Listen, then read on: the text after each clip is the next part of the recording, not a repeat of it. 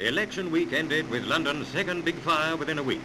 As Pathé cameras fly over the capital, night is turned into day as a rubber factory near Caledonian Market goes up in flames.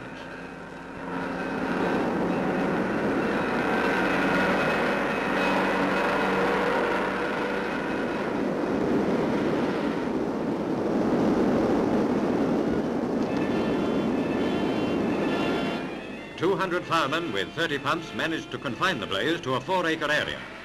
Thousands of pounds worth of rubber and paint were destroyed.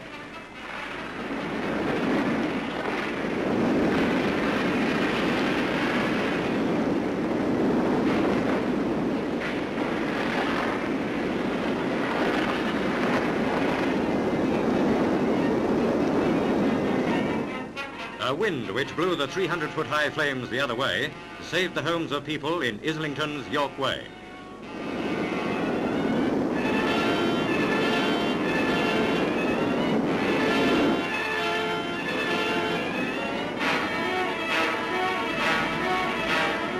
So intense was the heat of the flames that both firemen and cameramen were driven back until reinforcements were sent from London fire stations.